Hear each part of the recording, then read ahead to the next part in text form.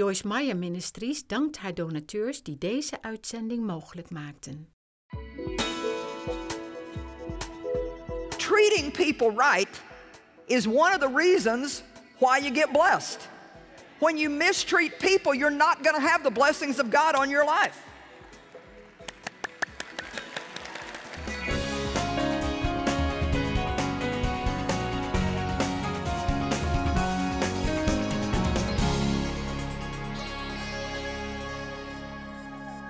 Well, before we actually get into today's teaching, which I believe is going to be wonderful, there's something that I'd like to share with you that's been on my heart recently.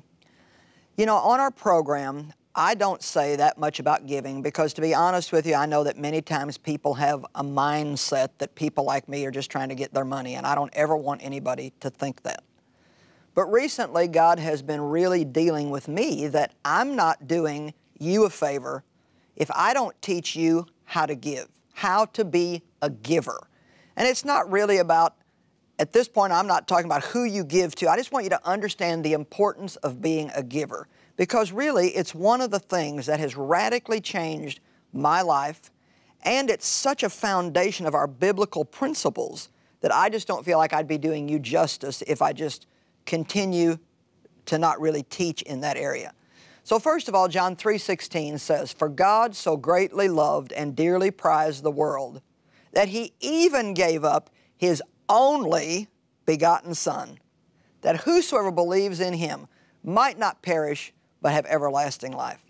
I love to think about that God gave the most valuable thing that He had. He gave His only.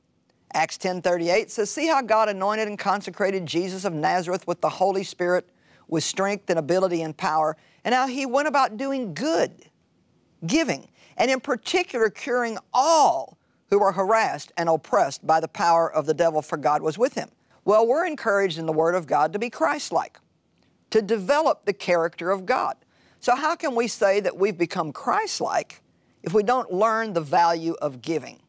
You know, one of the things that we have to get beyond is selfish, self-centered, what about me living. We sure love it when somebody else does something for us, but we need to realize that it is more blessed to give than to receive according to the Word of God. Now, there are some wonderful promises for you attached to giving. God doesn't really need our money. We need to give. Luke 6:38 says, "Give, and gifts will be given unto you." That's pretty simple, isn't it? Good measure, pressed down, shaken together, and running over, will they pour into the pouch formed by the bosom of your robe and used as a bag. That's the Amplified, kind of long, but "For with the measure that you deal out, with the measure you use, when you confer benefits on others, it will be measured back to you again." So what's that saying? It's basically saying the same way you give, that's how you're going to receive. Kind of gets us back to what we call the golden rule. Do unto others as you would have them do unto you. You know, I can honestly tell you that if you have a problem in your life right now, and you need a breakthrough, you need a harvest, you need a miracle, one of the best things that you can do is reach out to somebody else in their need, in their pain. And one of the ways that you can do that is through some kind of giving. You may give time, it may be finances, it may be some service to someone else, but you need to be a giver. Now, 2 Corinthians 9, verses 6 through 10, is what I'm going to conclude this little mini teaching with today. But it's so powerful. It says, remember this. You know, I think when God tells me to remember something, that I should remember it. He who sows sparingly and grudgingly will also reap sparingly and grudgingly. So it's not just about sowing, but it's the attitude we sow with. And he who sows generously, and that blessings may come to someone, will reap generously and with blessings. So not only do I want to teach you to give, but I want to teach you to give with a right motive. Why do we give? We give that someone else might be blessed. I think we know that we've had a major change in our lives, that our hearts have really been changed when we really want to make other people happy. And so then it goes on to say, let us give as we have purposed in our own mind and in our heart, not reluctantly or sorrowfully or under compulsion, for God loves, He takes pleasure in, He prizes above other things, and is unwilling to abandon or to do without, now listen, a cheerful, joyous, prompt to do it giver whose heart is in his giving. So God's saying, I not only want you to give, but I want you to give with a good attitude and with a smile on your face. And you know, remember that wherever you give, you're still giving it to God. You're practicing a biblical principle that God tells you to practice. And the Bible says that God is able then, through your giving, through your faithfulness in giving, God is able to make all grace, every favor, every earthly blessing come to you in abundance, so that you may always and under all circumstances, whatever the need, be self-sufficient, possessing enough to require no aid or support, and furnished in abundance for every good work and charitable donation. And then it actually goes on to just say some other really wonderful things, that as you continue to give, then God will keep giving back to you, and then you can give, and God will keep giving back to you, and you'll just be able to just keep helping people and keep helping people. It's really great to get a good flow going in your life. So just make a decision today that you're never going to be a reservoir. You're not just going to be a collection station for everything that you can get in life, but you're going to understand that God wants to get something to you and then through you. And then it comes full circle, more comes back to you, and then more should go out through you. So I'm just really trying to follow what I felt like God put in my heart and teach you the importance of giving. Now we're going to go right into our teaching from the conference and learn how we can imitate God's giving. Enjoy the teaching today. Psalm 37. This has really been good for me, and I hope that you can get this today. I take people to this a lot. Psalm 37. We're going to look at 1 through 5. Fret not yourself because of evildoers. Neither be envious against those who work unrighteousness. You know, sometimes people are hurting you, and it actually seems that their circumstances are better than yours. And isn't that a flesh burner? It's like, well, God, I'm trying to do what's right, and you're telling me to wait on you, and here they are acting like a jerk, and they're the ones getting the raises and not losing their jobs, and look at what's happening to me. But you know, instead of saying that, you should say, God is on my case, and I've got a double reward coming. Learn how to say what you want, not what you got.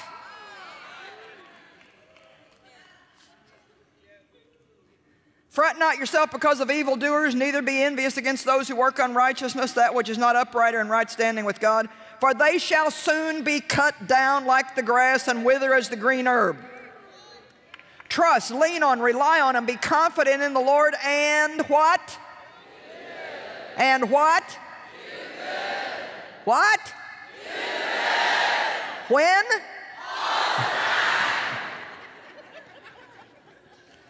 So shall you dwell in the land and feed surely on his faithfulness, and truly you shall be fed. You know, even when somebody hurts your flesh or they hurt your feelings, if you will handle things God's way, in the midst of that, you will be fed. Inside, you will be fed. Like David said in Psalm 23, yea, though I go through the valley of the shadow of death, I will fear no evil. And then he talks about right in the midst of his enemies being fed, how his cup runs over. And he's celebrating right when all the stuff is going on. You know why? If you're happy inside, then what's going on around you is not that important.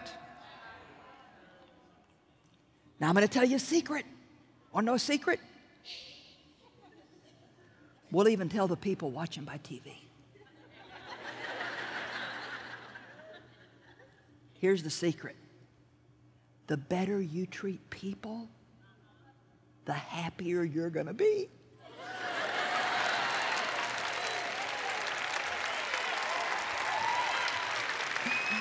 It's so amazing. It's like sometimes I think, where have we been all these years that we've been Christians?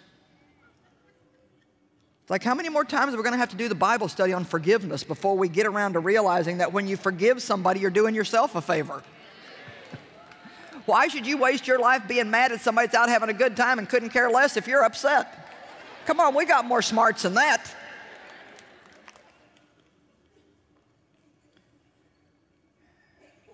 Delight yourself in the Lord, and He will give you the desires and the secret petitions of your heart. Commit your way to the Lord. Roll and repose each care of your load on Him. Trust, lean on, rely on, and be confident in Him. And He will what? Bring it to pass. So, We're going to trust in the Lord and do good. Now, we do not have nearly enough Christians that are working for justice. It's unjust to see kids living in a trash dump.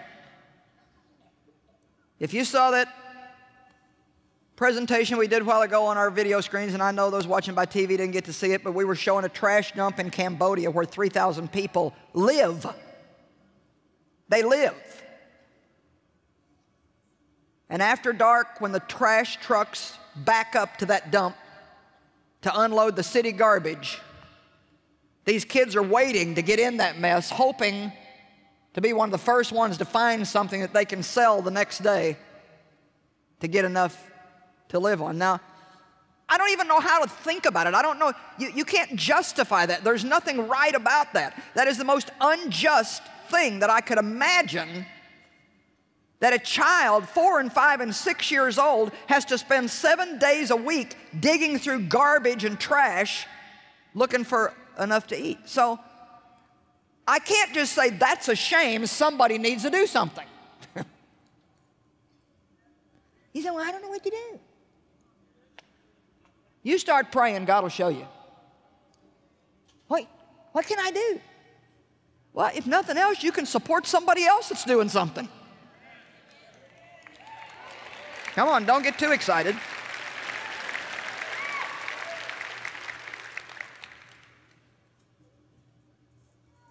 A coworker, his car was totaled. She owed more on it than what she got from the insurance company. So now she still has to make payments on this car, and she can't afford to buy another one. So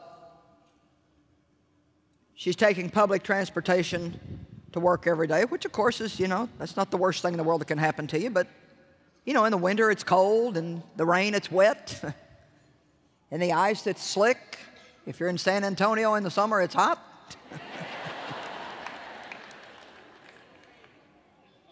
And so you're the co-worker, you know about her situation, and this little thought comes to you, well, I guess I could maybe offer to pick her up and take her home every day till she gets over this situation. Then this little, see, you don't know it, but you got this little red guy sitting on your shoulder.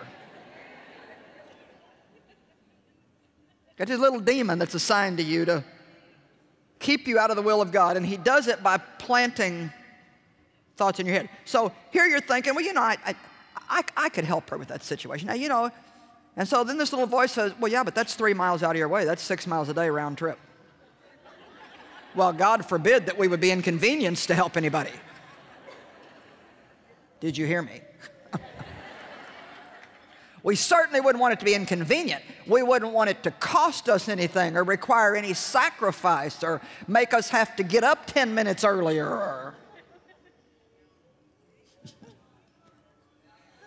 Come on, you might as well just eat this, because I ain't going to shut up.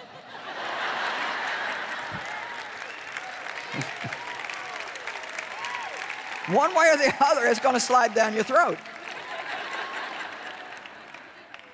I cannot stand to hear Christians say, I just wish God would show me what my ministry is.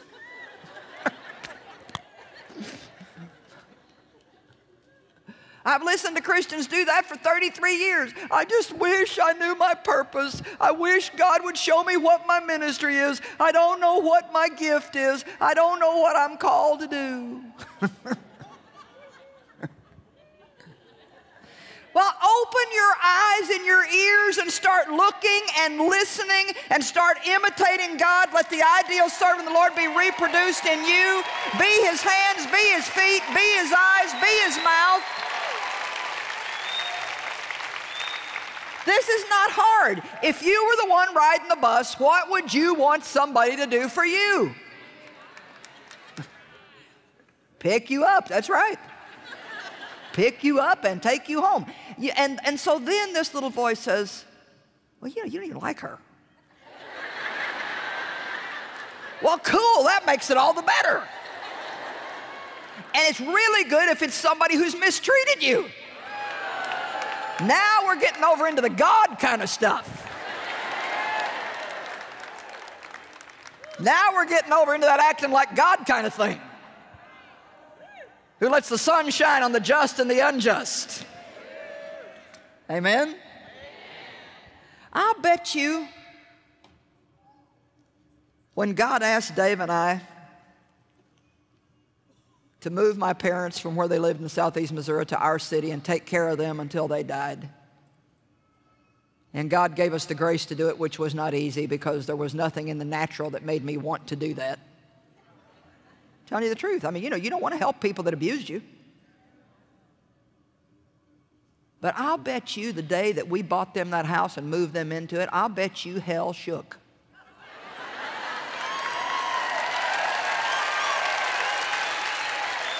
Come on now.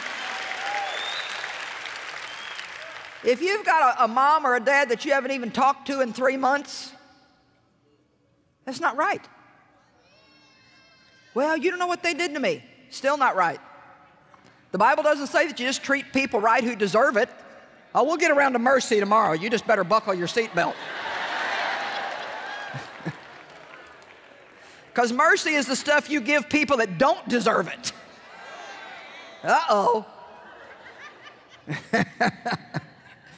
Now, come on, don't be a coward and stay home tomorrow.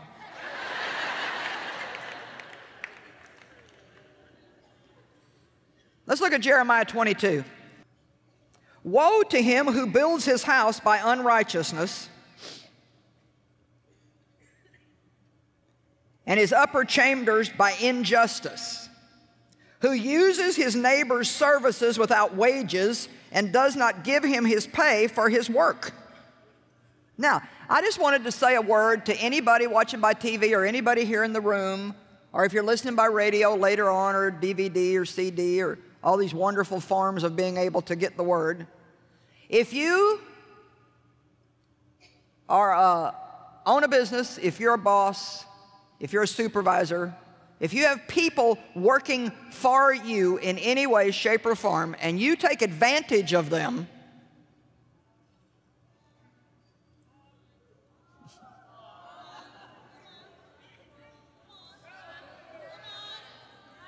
you don't pay people the least amount you can pay them and get by with it. You don't only give them increases when they threaten to quit if you don't. We took a step as a ministry several years ago, and it was very costly. But we started really feeling bad for a lot of the single moms that work for us that could not afford health insurance, because at that time we paid for the employee but not their family. And so we just made a decision as an act of faith and as an act of giving that we would start giving everybody full family insurance. Well, when you're talking about full family insurance, I mean, you're talking, you don't even want to know the numbers. I mean, it's, you know what your insurance costs, so you multiply that times 900 and it goes off into infinity somewhere. I mean, it's like, and so, you think, how in the world can we do that? You know what? Treating people right is one of the reasons why you get blessed. When you mistreat people, you're not going to have the blessings of God on your life.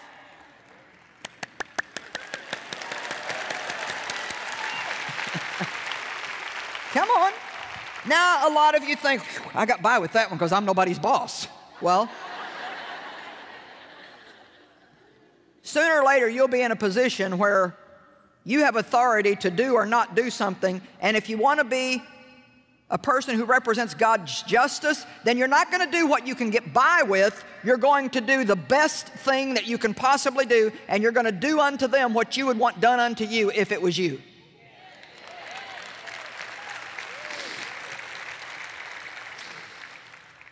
Woe to him who builds his house by unrighteousness. You know, if I have to build a big company by mistreating other people, then the Bible says, woe to me. I don't know what that is, but I don't want any of it. Verse 14, who says, I will build myself a wide house with large rooms, and he cuts himself out windows, and it is ceilinged or paneled with cedar and painted with vermilion. I love this, do you think that being a king, Do you think that being the boss or being the one in charge or being the top dog or the head guy or even the parent gives you a right to mistreat other people and to live a self-indulgent life while they do without?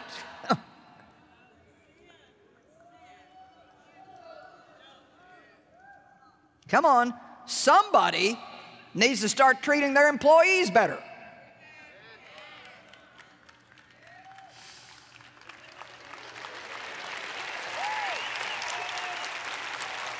Now, a lot of you like this because you think, yeah, my boss needs to treat me better. I'm going to get him a copy of this CD.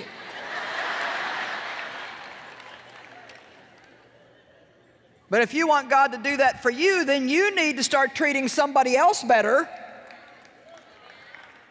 Even if it's your dog, you've got authority over somebody. Start treating them better.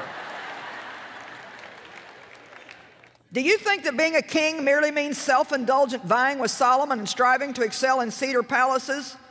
Did not your father Josiah, as he ate and drank, do justice and righteousness, being upright and in right standing with God? Then it was well with him. Then it was well with him. You want your business to prosper? You treat your employees right. Come on. That needed to be said. You want your house to prosper? You treat your kids right. You treat them with respect. Just because they're children doesn't mean they don't deserve respect. The Bible says if you hurt one of these little ones, it would be better for you if a millstone were hung around your neck and you were thrown into the depths of the sea. Woo. Honor your father and mother, that it may be well with you and you may live long on the earth. Come on, you better start calling mom and dad and seeing how they're doing.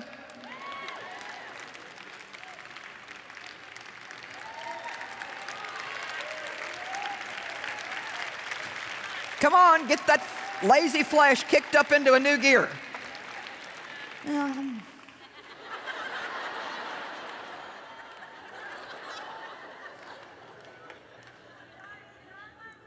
When you do what's right, when it feels wrong, that's when you're making spiritual progress. God is the God of justice. Yes, God, bring justice into my life. But it's to you and through you. To you and through you. While you're waiting for God, which you have the power to do, say, I have the power to wait. Say it again, I have the power to wait. I think maybe one more time you'll convince yourself. I have the power to wait. While you're waiting on God to bring recompense and vengeance, while you're waiting on God, you need to stay busy doing what? Good. When? You know, you're pretty smart here in San Antonio.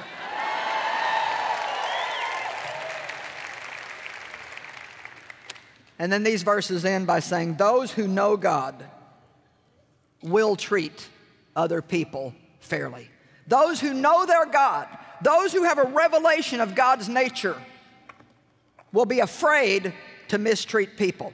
We need to have a reverential fear and awe of mistreating people. And anytime that you think you've hurt anybody, the best thing in the world that you can do is go back and humble yourself and say, I am sorry I talked to you that way. I am sorry I acted that way. I'm sorry I didn't treat you the way that you should have been treated, because God takes it personally when we mistreat His children. Amen. Come on, smile real big. All right, you can get up. Woo, hallelujah. I can feel you growing. Are you growing?